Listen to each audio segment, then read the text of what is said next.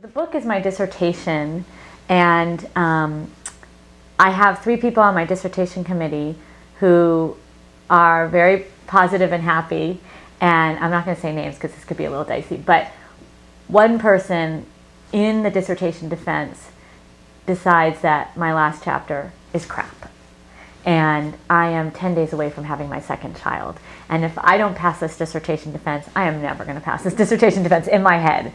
And so that was the first kind of realization, like, not everybody loves this, because I was getting all sorts of strokes, you know, from the others.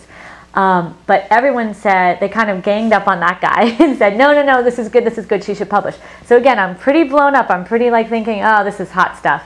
And they give me the names of the like Teachers College Press, like the press to send the book to, and send the dissertation, but in the form of a book with a letter. And so the first one I sent to is Teachers College Press, because the professor said to me, if you're really going to make it, that's the one you want to send it to. And 2 weeks later, no, no, no.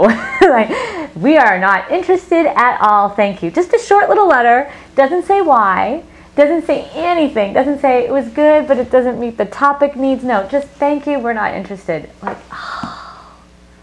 What'd you do with that? Well, I was, you know, sad because this was made as the Mecca. Like, if you're going to do it, do Teachers College Press.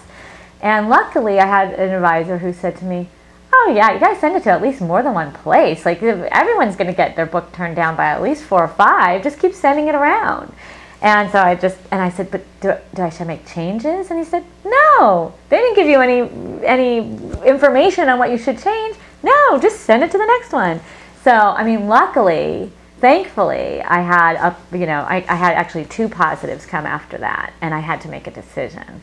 But it wasn't Teachers College Press.